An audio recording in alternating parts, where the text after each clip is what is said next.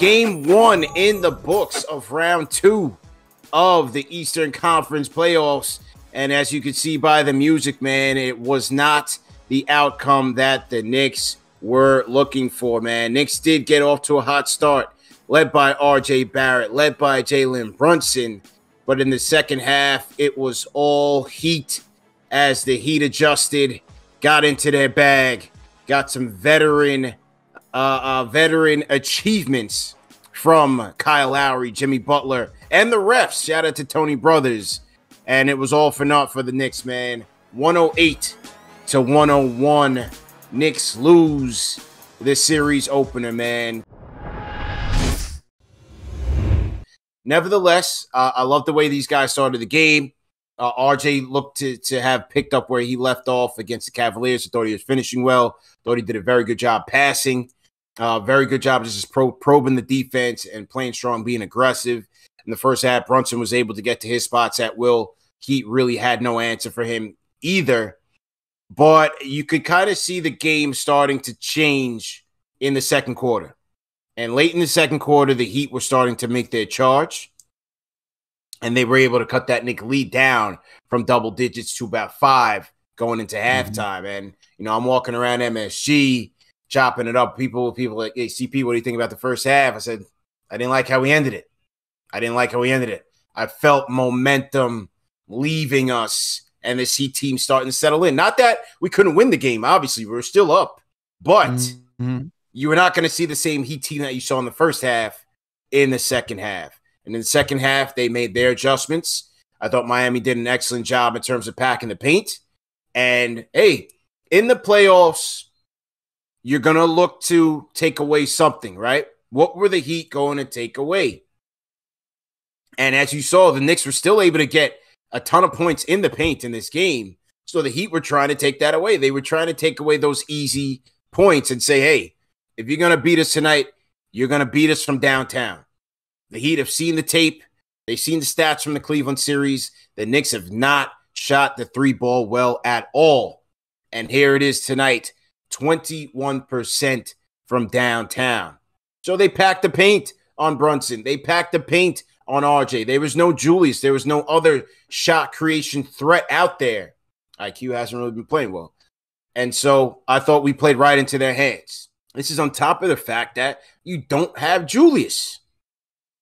And that is a big deal. A lot of fans will say, we're you know, you listen to a lot of these, some of these pregame shows and some of these thoughts. Oh, we don't need Julius. We're good. We can win without him. Not so fast. Not so fast. Because in these games, if you're not going to be able to hit the three, you need guys that are going to be able to hit tough shots. And who's going to give you the best chance to do so outside of Brunson? If IQ's a non-factor, where else are you going to get that from? I don't disagree. Look, you need Julius Randle. I wrote that in the most recent article today. Like, I believe in Obi and his capabilities. No doubt about it. But you need another guy out there who's going to draw the double team. You got Brunson, he's drawing double teams. They're going to challenge everybody else. Look, you're going to sag off RJ, say, okay, we're going to dare you to shoot. Josh Hart, you know, the crazy 3-point shooting percentage on 2 attempts per game. Sure, we'll keep daring you to shoot. Julius, it is different with his physicality. You see that it's missed. Correct. You see that it's missed. And if you put him out there, you think Kevin Love's not going to stop him. Kevin Love's your starting power forward. He's not going to stop Julius. Right. So what are you going to do? Now you got to think about Bam Adebayo on Julius Randle or Mitchell Robinson. And talking to Wes Goldberg, Bam's dealing with a nagging hamstring injury. You put Julius out there, use his physicality. It switches things up, makes things a little bit more difficult. There's no way you can just look at this team and be like, we're going to be fine without Julius Randle. He brought us here, okay? Obi can help. I've asked for Obi to get minutes because you see what Obi can do. Like games like today, games like against the Cavs, like when you see him close out, he can help. He can give Julius that rest, okay? You have a dynamic nature with your power forward position where you can go thunder and lightning. Utilize it. But we gotta be level-headed here and say we still need Julius Randle. it's one of those things where it's like you get handed home court in the second round by like the grace of God, and then you kind of just hand it right back to the Heat, which is like really frustrating. But I mean, I think people might call in today like over analyzing this game. I think it really is kind of simple, like what happened here, right? Like we just couldn't hit 3-pointers. Like we had so many open looks. Like we left so much meat on the bone. Mm-hmm. And credit to the Heat. I mean, they just executed and like they dared us to shoot threes. They gambled on that and it worked. You know what I mean? And then on top of that, it's the other things too. Like I thought the real moment in the game that kind of shifted all the momentum was like IQ with the unforced errors, like fouling on a 3-pointer, 4-point play. Yeah. It's a big swing, puts them right back in the game. You know, we have like a couple of missed free throws. Like we hit a couple threes. We hit a couple of those missed free throws, right? Like maybe we get back on defense. We don't let Kevin Love throw like 2 or 3 of these touchdown passes. Killers, right? Man, killers. Like in a playoff series, like every possession matters, right?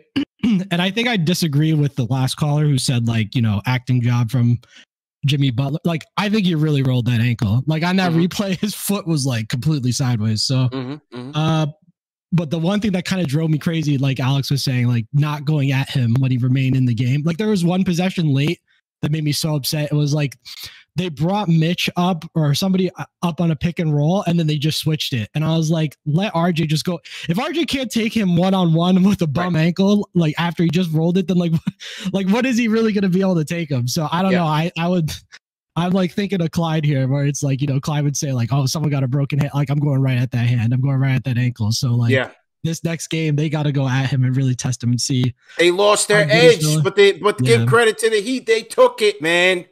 They took it. Yeah. I mean, just watching this lead evaporate in the third quarter. Back to back, it seemed like cherry-picked transition buckets. It was disgusting at that point. I have to say, at the end of the game, I know people don't want to give him as much slack as I'm going to give him, but I gotta tip my hat off to Jalen Brunson for trying hard on defense. He didn't have it tonight offensively. But the main guy I blame for the loss is RJ Barrett.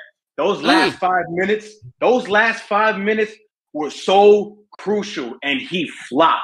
He was doing so well the first 3, but then the last 5 minutes in money time, he had boneheaded turnover. We saw the lackluster pass he threw to Josh Hart.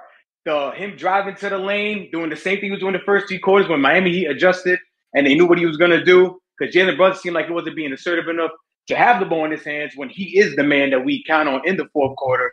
And RJ Barrett he looked like somebody that I didn't know at first. Because I'm like, yo, dude, you're doing so well the first 3, and you're trying to do the same thing you was doing before. They're adjusting to it, and you're not adjusting accordingly to what they're giving you. I know he's not doing well with the shot and everything, but he's missing he was missing free throws that he should never miss.